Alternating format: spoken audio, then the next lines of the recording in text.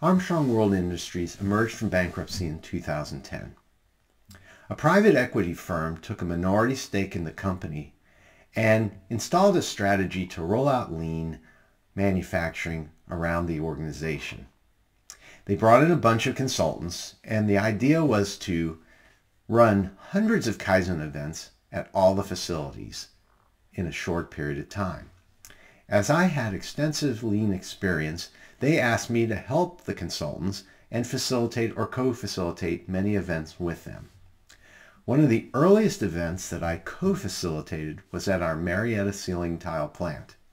The focus area was the packaging area for one of the major production lines, and we were going to apply 5S to that area to make it safer and more productive.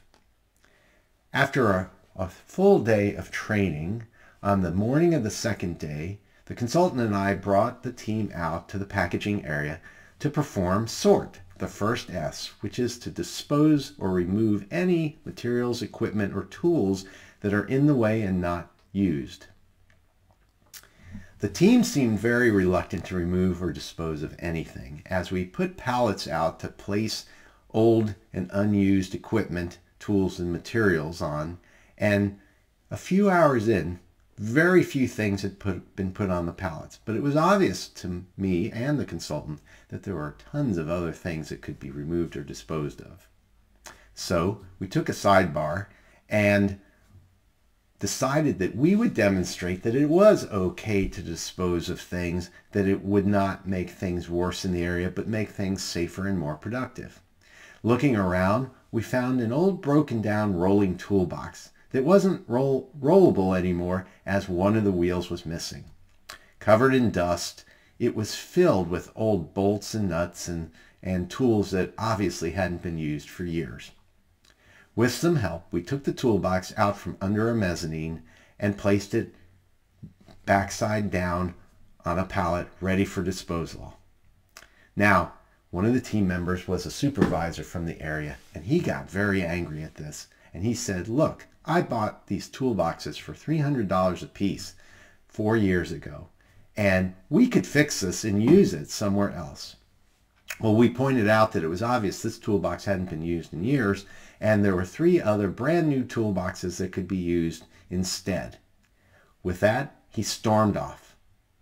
Now, the rest of the team was wondering what would happen next, and we decided to keep the team engaged and look through materials and tools that could be removed out of the area.